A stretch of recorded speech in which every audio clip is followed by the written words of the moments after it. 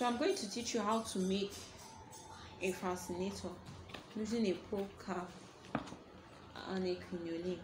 So these are probe cap and our crinoline. I'm going to teach you how to form bows with crinoline. What you have to do here is to secure the edge of your crinoline. Secure it, just join them together and sew, so that it will not loose, it will not unravel.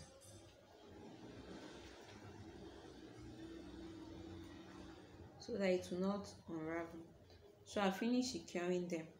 The next thing to do here is to fold your crinoline into two and bend it this way. Bend it this way. You bring this other edge together like this. We have formed bows, two bows.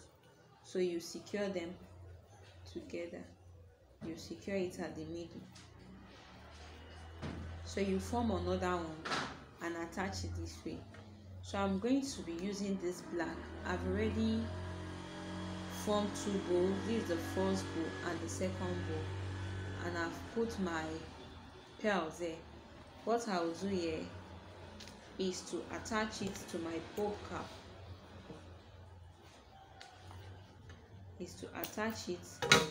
I just use this silver crinoline to show you how a bow is being made.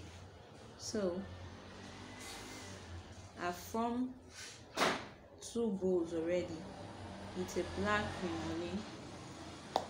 So what I will do here is just to attach it. Now this probe cap has a higher and a lower part, so you attach it to this lower part this way. Then you secure with your needle and your thread. You secure it with your needle and your thread. Secure it until it is very firm.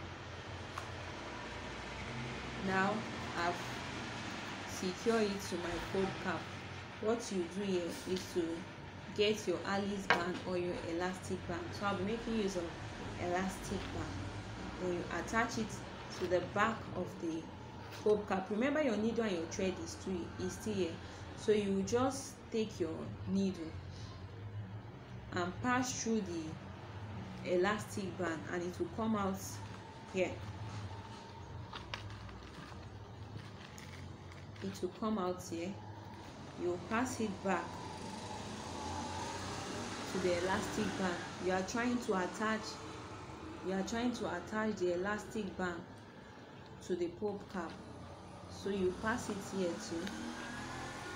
It will come out. So you attach it at as many times as possible until the elastic band is firm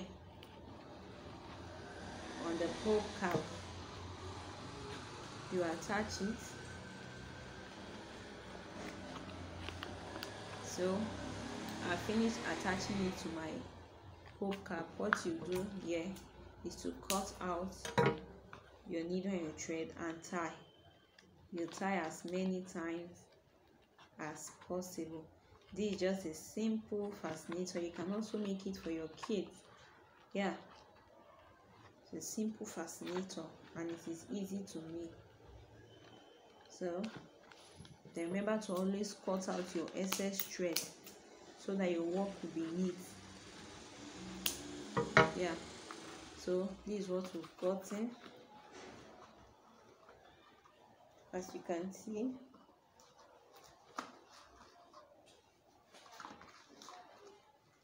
okay, let me try it on my dummy head. Yeah, this is what we've gotten. It's a simple fascinator. Look at it, easy to make. You can also decide to decorate it more as you wish.